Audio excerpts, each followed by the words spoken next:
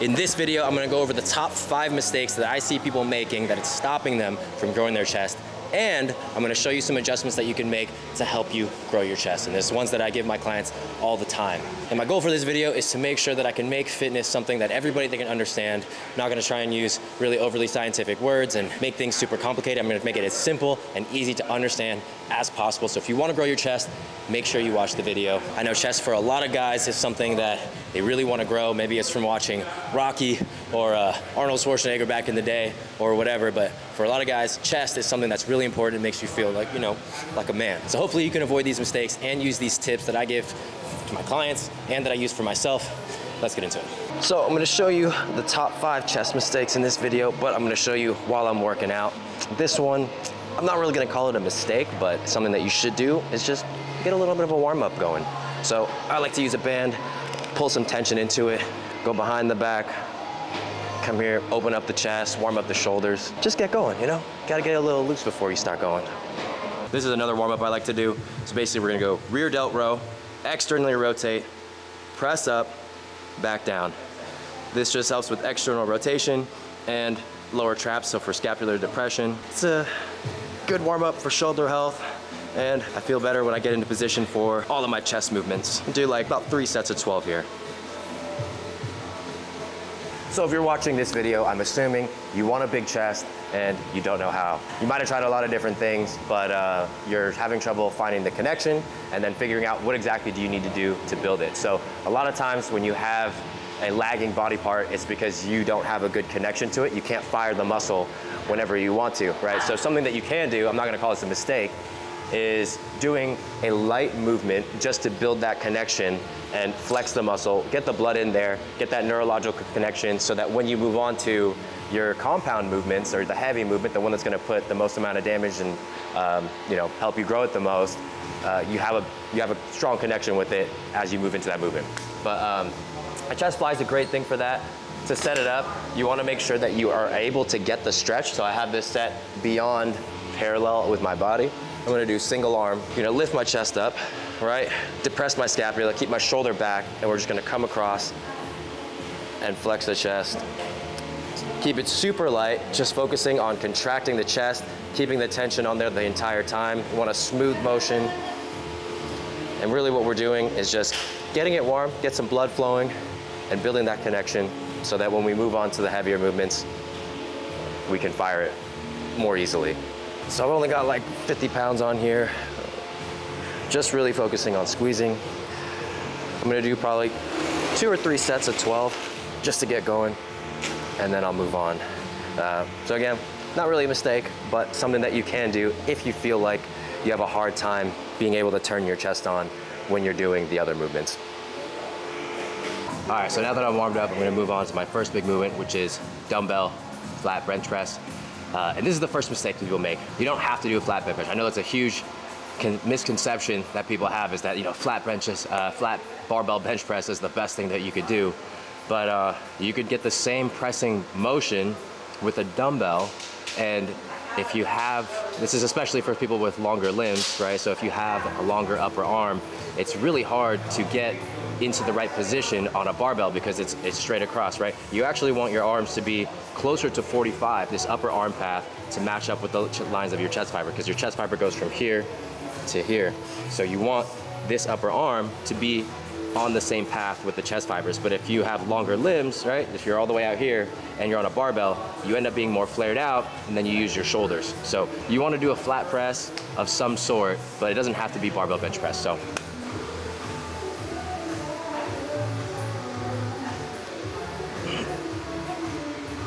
all right, the second mistake is not using the appropriate weight for you. So that includes not warming up properly, not working up to a heavy weight, and not pushing yourself hard enough.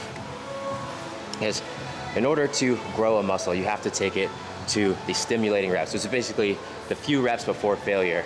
So if you're not using a weight that's challenging enough, you're not gonna grow.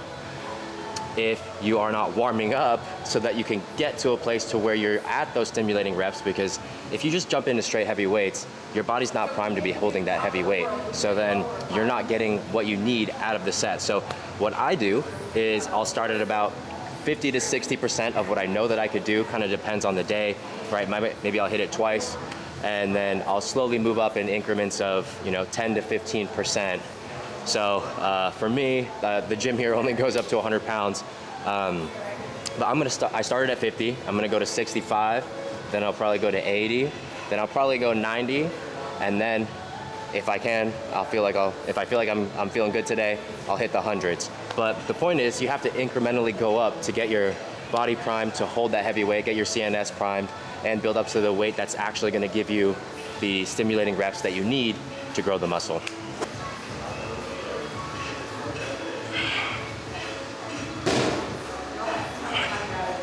It takes a while to kind of learn how to gauge how much weight you could do when you're gonna hit failure. But the more you do it, the more you take yourself close to failure, easier it'll get to be able to gauge. But again, like, if you don't challenge the muscle, right? If you're not forcing it to do something that it has to adapt to, something that it can't physically handle right now, to give it the signal like, okay, I need to grow, put on more muscle, get stronger to be able to adapt to this stressor, right? Then you're not gonna grow, because you're just doing things that you know that you can already do. Your body already knows it could do it. You know, it's like if you were trying to learn how to do math and all you kept doing was 2 + 2, right? It doesn't matter how many times you do it, that's all you know, right? But if you wanna challenge yourself, if you wanna grow, you have to do something more difficult than what you can handle. And that is where the growth happens. And that's a metaphor for the gym and for life.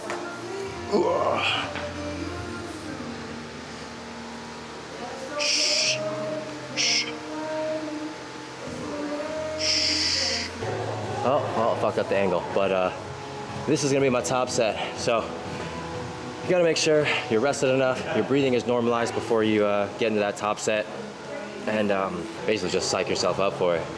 You know, focus on getting everything you have out of at least one set. The most important reps are the last few reps of the set, the stimulating reps, the ones that are taking you closest to, or, you know, even beyond failure.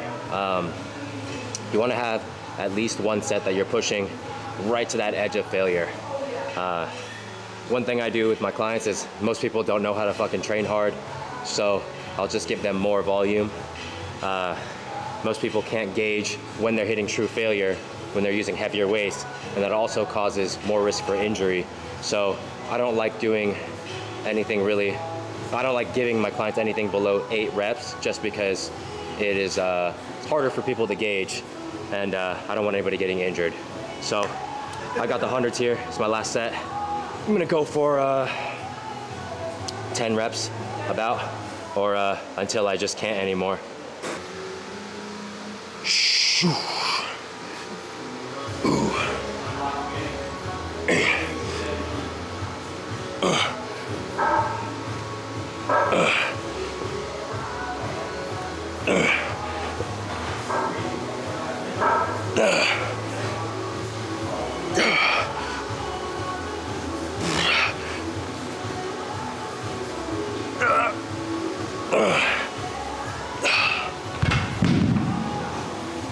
All right, so that's what a true sets of failure look like. You know, the bar speed should slow down. A lot of people, they'll stop their sets and they're not using the appropriate weight. You know, this is the mistake I'm talking about here. They're not using the appropriate weight to get to those stimulating reps, and they're not pushing themselves hard enough. You have to get to the point to where you either mechanically break down, which means you can't hold your form, or you physically can't move the weight anymore.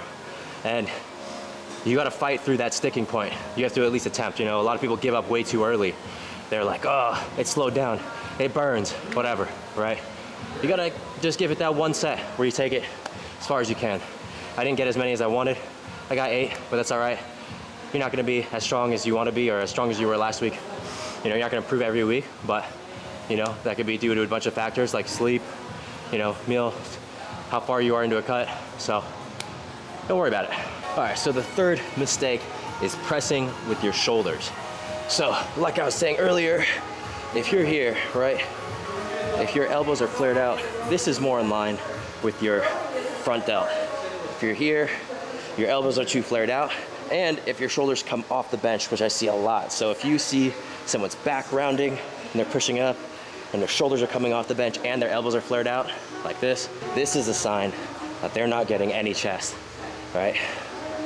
This is more common with people with longer limbs. I've noticed this is not the position you want to be in. Which kind of brings me to mistake number 4, which is not getting into the proper position, right? So the problem with that last problem is most people have no idea how they're trying to set up their form. They just lean back on the bench and they just move weight from A to B. The thing is, when you're doing any exercise, your goal is to contract that muscle. If your goal is hypertrophy, right? To grow the muscle. Your goal is to flex that muscle as hard as possible through kind of as much range as possible safely. And so the exercise that you choose is your roadmap on how you get to that contraction. And then the weight that you use is just the load that you take. But if you don't know how to position yourself to get that contraction, moving weight from point A to point B is not really gonna do anything for you, right? Like, I can pick up a dumbbell doing a million different things, right? I can squat down and I could pick it up, I could squat back up, I could bend fully over, I could do a bunch of different things, right? So it's not just moving, weight down, up, it's how do you do it? And so that's where position comes into play. And most people set up, this is a big problem, they have no idea what they're trying to do when they're setting things up, right? So what you wanna do is you wanna get scapula depression. So basically get your shoulder blades, these right here, down as much as possible. So a lot of people that have trouble with it, they just do this, right? They just shove their shoulders down, which is not exactly what we're going for. So a better way to conceptualize it is stick your arms out like here, and you want to externally rotate at the shoulder. So lift your shoulders up, don't depress them, just kind of lift them up here. Externally rotate, which means rotate your arm out this way. So your elbow should be pointing the ground. When you do this way, that is going to naturally depress your scapula. So you're gonna come here, depress the scap, we'll put your arms in the front, right? So once you bring your arms to the front, you're able to contract your chest more, but you also gotta keep them shoulders back. So here, and like I was talking about the last one, don't let your shoulders come forward. So externally rotate here, keep those shoulders back. Try and imagine pinching a pencil between your shoulder blades and then bring your arms forward here. And now you should be able to feel your chest contracting. So this position, where your shoulders are with the external rotation, scapular depression, shoulder blade depression, keeping your shoulder blades down and keeping them back, that's gonna be where you wanna be to get that contraction in your chest. So when you're down here, that's exactly what you wanna recreate, right? So you wanna think, what does this feel like? When you externally rotate, it naturally lifts your chest up, lifts your rib cage up, and you're gonna come back down here. You're gonna pin those shoulder blades down, which is lifting your chest up. You're gonna pinch them together, and it's gonna be here, right? So now, your rib cage is expanded, your chest is up, your shoulders are back, you're externally rotated, you're in a good position to utilize your chest. And then you're gonna, like I said, you're gonna have your elbows or your upper arm at about 45 degrees, and you're gonna press up while maintaining this posture, right? And then another thing about positioning is if you're trying to bias like the upper chest, right, you want that upper shelf up closer to the clavicle, right? So you're gonna wanna do an incline, right? So flat is kind of full chest, decline would be like lower chest, incline is gonna be upper chest, but the amount of incline is gonna vary. A lot of people will incline the bench up here, right? They think like, oh, incline, let me incline it, right? But the more inclined you get, the more shoulders is involved. You actually only really need a very slight incline. Like right here is pretty good. It's just the first notch above flat.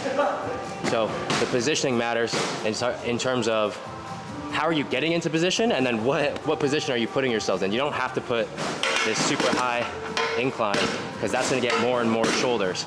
So that's another mistake. I forget what number I'm on, but we'll keep going. So next move I'm gonna do is machine incline. I like machines for certain movements, just because it's kind of safer to fail.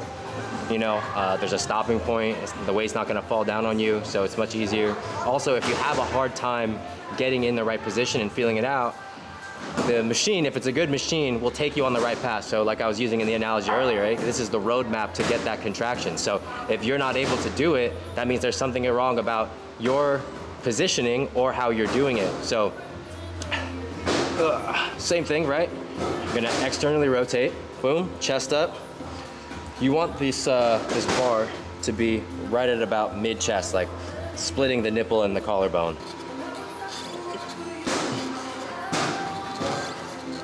So, I guess I'm already on number 5. I got one more after this. It didn't count well, but this is a huge mistake. So just like the other tip that I was giving, right? You wanna make sure that you're in the right position. The other part of that is controlling the weight. You know, how many times have you seen somebody, you know, benching or doing whatever, and they're just like, and they're just letting the weight fly around, or they're letting it fall back down on them, right? You wanna be in control of the muscle the entire time, right? You're putting the load through that muscle. You're putting that tension from the weight. You wanna control that weight throughout the entirety of the motion, right? Part of the movement is the negative part. And on top of that, when you let the weight fall on you, that puts you at more risk for injury, especially when you get into heavier weights, right? Imagine if I had 3 or 4 plates and I just let it drop and I tried to catch it at the bottom. You know, you're letting the weight free fall and you're trying to catch it. That's a huge risk for injury. Imagine trying to catch 300 pounds on the way down, you know? That's not what you wanna do. So instead, you know, it doesn't have to be incredibly slow, but at any moment, you should feel the tension on the muscle that you're trying to change, right? Did I say change or train? See, slow and controlled. I'm not going overly slow where I'm like 1, 2, 3. You can do that if that's something that you're having a lot of trouble with, right? So you can give yourself a count, but you can see at any moment I can stop and I'm still in control with the muscle that I'm trying to train. Control the weight, squeeze at the top, get that contraction, stay in position. This is a better angle showing this bar. You can see it's slanted down, right? So you get that elbow tuck, but also this handle is right about mid-chest, you know, splitting the difference between the collarbone and my nips.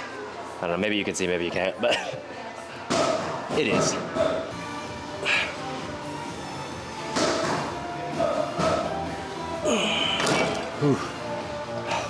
Another reason that you could use machines is if you want to do something like a set extender, right? If you wanted to try and go beyond failure, if you want to do some partial safely, or if you wanted to do something like a cluster set.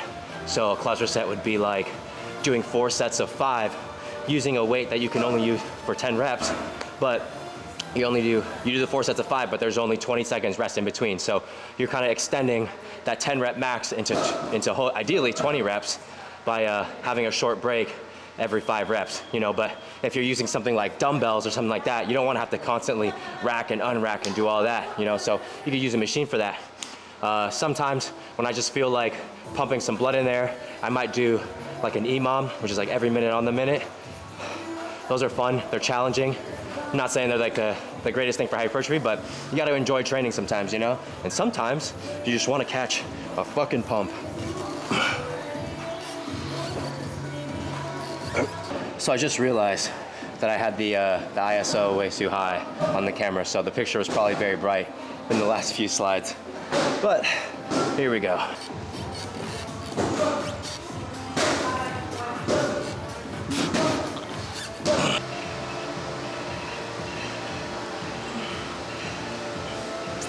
So the last mistake, I think it's the 6th one now, even though I said 5, and I probably gave actually a lot more mistakes than people make. But the last one is not applicable to this movement, but it's doing 1 rep maxes, man. Like, doing a 1 rep max isn't doing anything except stroking your ego. In terms of building muscle, it's not doing shit. You put yourself at a high risk for injury, right? If you're getting close to your 1 rep max, like let's just say you're even good at deciding what you should be aiming for, a lot can go wrong there, especially if you don't have the other mistakes down, right? Like you don't have proper positioning, you can't judge the weight correctly, you can't control it. That's when people, this is specifically really for barbell bench press, flat barbell bench press, people try and max out on it, and what happens? They tear their fucking pec, or they blow out their shoulder, right? So you have to get the basics down, you have to be able to do the movement properly, be able to gauge weight, and then maybe one time you could do a 1 rep max. But I can tell you, I competed for like, what is it? I don't even know. I competed in bodybuilding for 7 years, and for 5 of them, I was a professional. I was an IFBB pro, and I never once did flat bench press. Never once. So you don't need it. And I never once did flat bench press, and I never once did a 1 rep max. I probably could have done 315, but I've seen way too many of my friends do a flat bench with exactly 315 or maybe more, and they tore their pecs, and also with weighted dips. So don't make that fucking mistake because it's not gonna help you grow any muscle, especially if you suck at hitting chest already. Don't fucking do a 1 rep max. But anyways, my third movement, it's gonna be a fly movement. I like doing cable flies. There's better tension. On a dumbbell, you really only get tension at the bottom when you're in a stretch position, which is here. But on a dumbbell, once you're up here, the weight is above you, the weight's stacked on top of your joints, so your chest isn't working in this range. So this is where cables, I would say, are a better option. And I personally like to do them seated and braced against a chair, so that way I'm not limited by my balance. But same thing, right? We're gonna externally rotate at the shoulder, elbows down, come up and in, squeeze, come back down.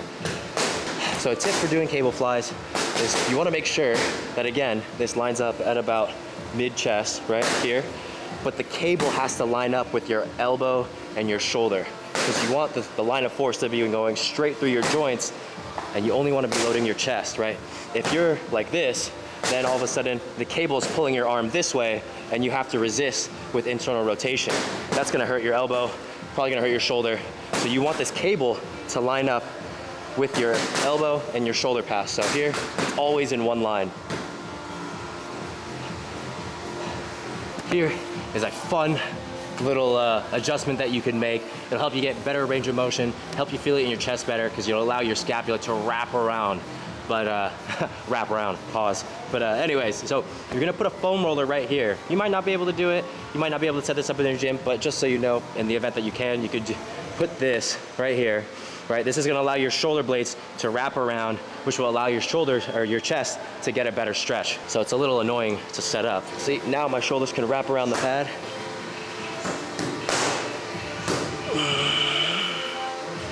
One downfall to this setup is that it's very annoying to set up. But you also want to pay attention, right? It's important to see that I'm getting as much range of motion as possible. I'm feeling a real stretch in my chest here, coming straight up and then squeezing. I'm not throwing the weight around. I'm under control the whole time, just so you can see the pump. And you know, I'm not bullshitting. Now I'm much smaller than I used to be. It's just so you can see how the chest is working.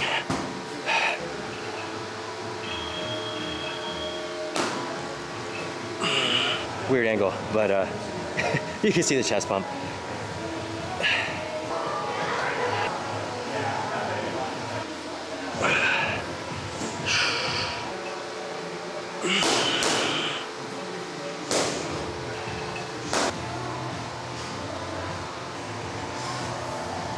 All right, so hopefully that video was helpful for you. Hopefully you can implement some of these changes and avoid some of these mistakes so you can avoid injury and help grow your chest.